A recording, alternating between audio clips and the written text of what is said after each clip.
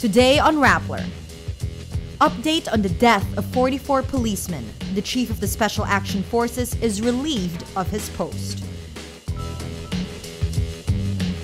So, hindi ako gumagawa ng script po dito sa telenovela ho na ito eh. Makati Mayor Junjun Binay slams the Senate's probe, calling it a telenovela. And historic blizzard paralyzes Northeastern United States. Hello, I'm Natasha Gutierrez. This is Rappler's wrap for the day, a list of the most important events around the world you shouldn't miss. Interior Secretary Mar Rojas says the Special Action Forces Chief Getulio Napeñas Jr. has been relieved of his post after 44 of his men died in a bloody carnage in Maguindanao, southern Mindanao, last Sunday. Napeñas reports to the PNP headquarters in Camp Crame while an investigation is ongoing. The policemen who entered the area controlled by the Moro Islamic Liberation Front, or MILF, were hunting down Malaysian bomb maker Marwan, one of the world's most wanted terrorists. Top officials say the SAF acted alone and without approval. The encounter threatens a year-old peace agreement between the Philippine government and the MILF. Rojas reiterates, despite the tragedy, the police force is committed to peace in the region.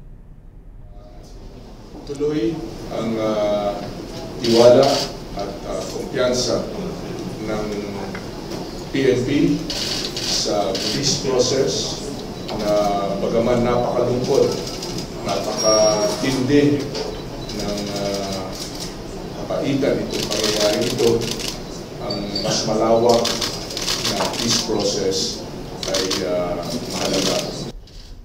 Senators Alan Cayetano and J.V. Ejercito also condemn the clash. They withdraw their authorship of the proposed Bangsamoro Basic Law, or BBL, which is supposed to pave the way for the creation of an autonomous Muslim region.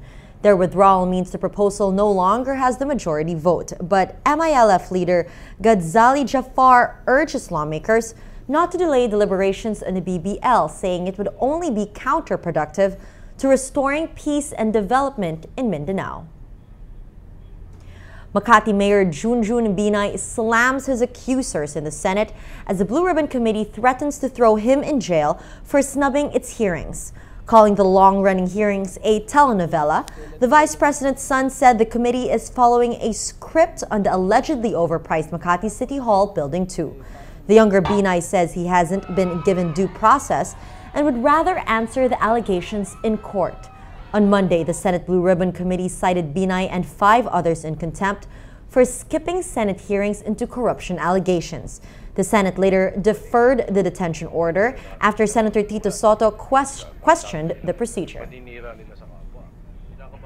Japanese officials say they are working with their Jordanian counterparts to free a Japanese journalist and a Jordanian pilot held by extremist group ISIS, or Islamic State of Iraq and Syria. The terrorists beheaded Japanese contractor Haruna Yukawa last week after a deadline for a $200 million ransom passed. In a video released last Saturday, ISIS said it demands the release of a female Jordanian bomber from death row in exchange for the life of Kenji Goto, the remaining Japanese captive.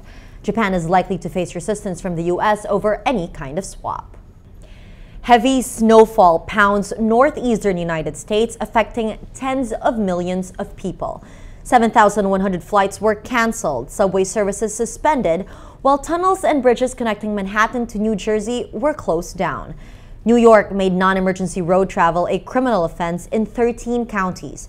Meteorologists warned the storm, which comes with powerful winds, would bring crippling conditions and is expected to dump 3 feet up to a meter of snow. New York Mayor Bill de Blasio tells people you can't underestimate the storm. It's not a typical storm. It's going to pack a real punch. Scientists say one of the world's biggest glaciers is melting due to warm ocean water.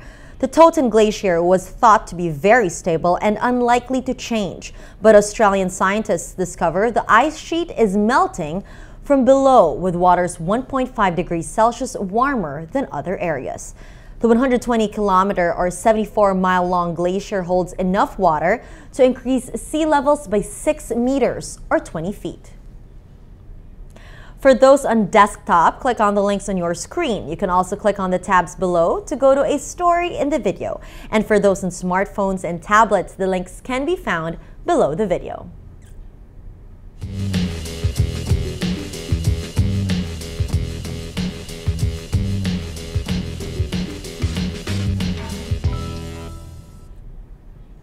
Every story on Rappler has a mood meter, which gives you 8 emotions to choose from.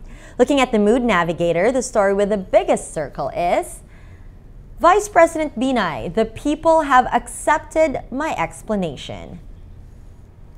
We have 91% of readers feeling angry about the story. Today, most people are angry. That's the wrap for today, Tuesday, January 27. Visit Rappler.com for the latest news here and around the world. Check out our other shows, Tech Wrap and Rappler Talk. And if you haven't yet, subscribe to our YouTube channel. I'm Natasha Gutierrez. As we say at Rappler, tomorrow begins today.